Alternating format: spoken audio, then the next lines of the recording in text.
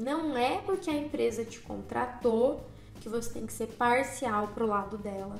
E não é porque você tem uma empatia muito grande para os trabalhadores que você tem que ser parcial pro lado deles. Você tem que ser imparcial, você tem que ser neutro. A não ser que seja algo jurídico, uma assistência técnica, que é outro assunto, que é outra coisa, que não é mentir, mas você vai evidenciar uma coisa ou outra, né? Dá mais relevância.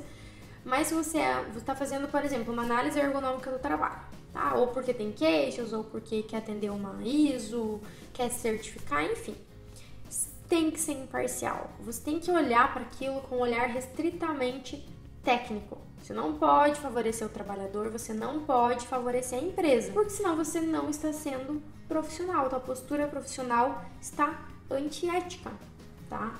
Porque você simplesmente não pode, você tem que olhar com olhar técnico, ponto final.